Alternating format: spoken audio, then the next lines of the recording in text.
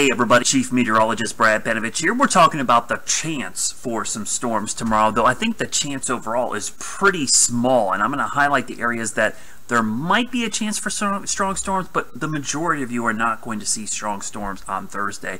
Let's get right to the details. We've got a pretty massive low pressure system to our south. We call this a mesolow because it's a low pressure system that was formed by thunderstorms, and it's producing a lot of wind on the backside. It's an event called a wake low. You don't need to know all the parameters for it, but basically when these thunderstorms lift a lot of air, sometimes on the backside, that air comes down. So out here we're seeing a lot of wind damage from straight line winds outside of thunderstorms, even under clear skies. But the bulk of this severe weather staying to the south, and that's kind of key because this is pushing in this direction, and as long as it does that, continues to push in this direction, it's not going to allow for the, let's say, juicier air to get north. So I expect just scattered showers in the morning. Now, wave 2 is back here, but this is going up into the Great Lakes. So the in-between of these systems is what we're going to see tomorrow, and that's kind of why there's a big question mark on whether we're going to see much severe weather at all. Let's look at the severe weather outlook tonight. Really confined to the Gulf Coast. We'll go to tomorrow because it's really interesting to see how this kind of becomes a system where it kind of diverges around the Carolinas. You can see there's a threat up in the Midwest in the Ohio Valley, and then one down to our south. That's because basically the two systems you're looking at tonight, the one to our south is going to stay down here. The other one is going to move up here, and we're kind of left with what's going to be in between. So it's a low risk for severe storms tomorrow. Now, when we look at our threat matrix, I show this often to kind of show you what we're thinking about right now.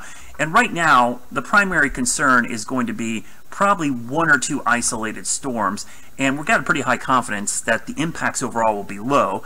The only problem is it's not zero, and we call these non-zero threats, and so it's not a non-threat, but it's also pretty low. So on a scale from 1 to 5, 5 being the worst threat for severe weather, we're kind of a 0.5 tomorrow, if that makes sense to you. And so that's what we're kind of looking at. And I'll show you some of the ingredients we have in place. Definitely high winds are possible because here's the thing. Tomorrow, we're going to have really strong winds even outside of the thunderstorms because the front has a lot of wind. There's a lot of wind energy with this low. So even if we don't see any rain or thunderstorm activity in your neighborhood, it's still going to be a really windy day, windy night, and then windy on Friday. So the wind's here regardless of whether we get rain or not. So let's look at the system. We're going to start kind of with the wide view here first, and I'll move my head back up here. So you can see the system to our south. There it is. This is the mess ongoing right now. Here's the main low, which is going to track up in this direction.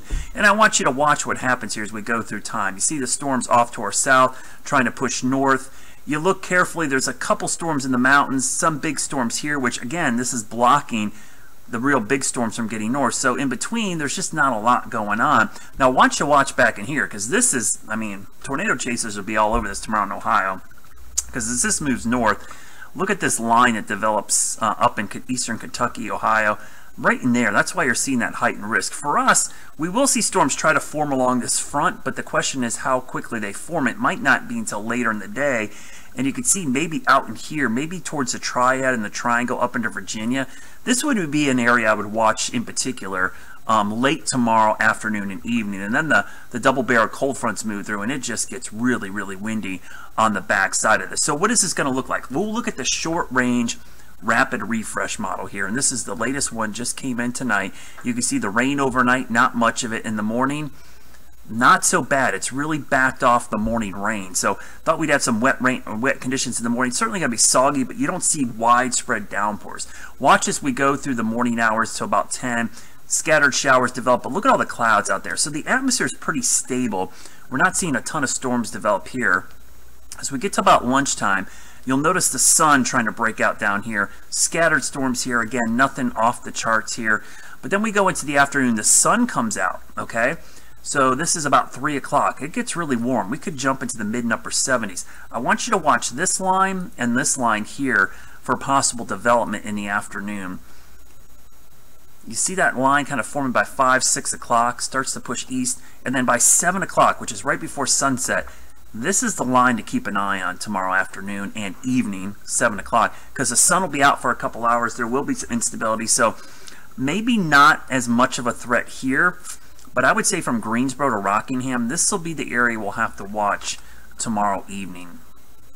As that's probably going to be some small supercells, possibly some hailers, and couldn't rule out a tornado in there, but some hail and wind for sure with that little line right there. So if I were to be watching for severe weather tomorrow, this is the area I'm going to watch, and it's going to be briefly there in the evening. You can see as we go past that time frame, everything moves out and then just gets windy throughout the afternoon. So let's break down the timing tomorrow and impacts. This is based on right now.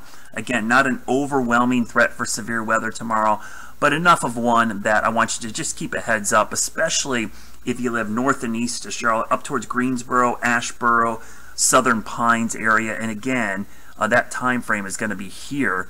Mostly low threats, high winds, but there is, if I were to pinpoint maybe a little bit of a percentage of a tornado, it would probably be with that line we saw off to the northeast. Of course, I'll post an update tomorrow morning if things should change, but right now, this is an overall pretty low threat for severe storms tomorrow, but definitely something we'll keep an eye on late tomorrow afternoon and evening, especially if we get a lot of sunshine by mid to late afternoon.